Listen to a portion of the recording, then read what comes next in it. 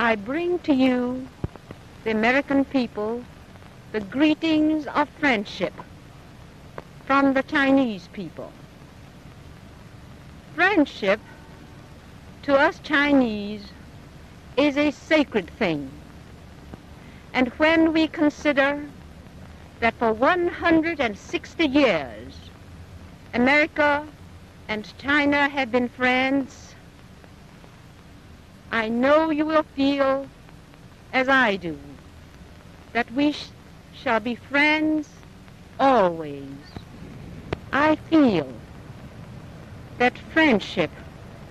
is a very sacred thing, and that reason as well as emotion plays an important part.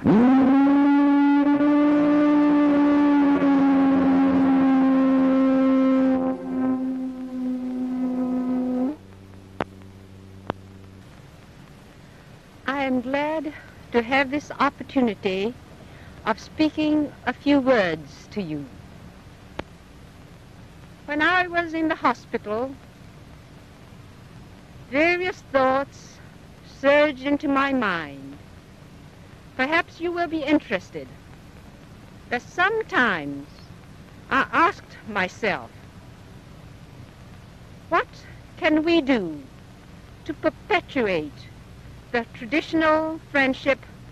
between our two great nations, the two great nations on the opposite shores of the Pacific? I thought that perhaps there are three things which would help to make our friendship a deep and lasting one, although it has lasted for almost 2 centuries up to this time. To me, the three unities will perhaps contribute to our lasting friendship. I mean the unity of ideals that we already have, then the unity of faith, good faith between friends, the faith that would not allow suspicion to enter into any of our minds, and last but not least,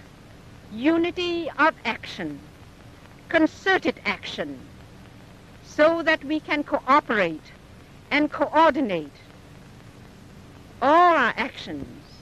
in order to attain victory as soon as possible,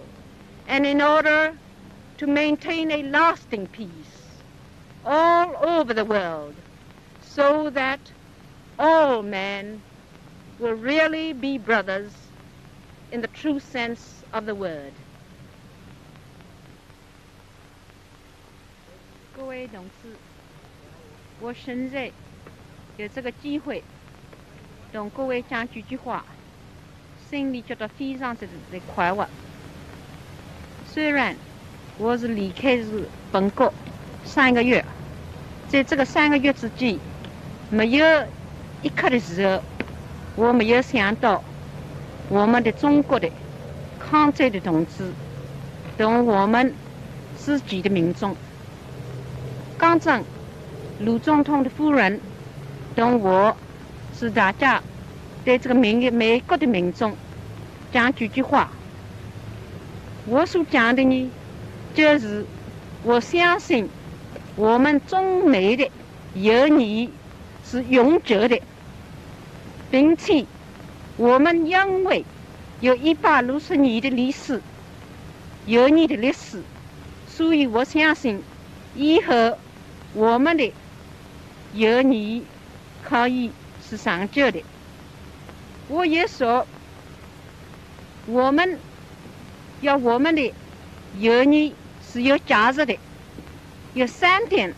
我们要注意的，就是我们2国应当有共同的目的。这一个目的是什么呢？就是我们不但是为自己而抗战，我们为世界的人类而抗战，使得各国的人民可以得到真正自由平等。第二点呢，就是我们两国要有同样的信念，同样的信仰，彼此大家是知道大家的诚意。第三点呢，就是我们要大家有共同的行动，不但是在抗战的时候大家是要合作，是抗战以后能够使得世界的人民大家真正有永久的和平。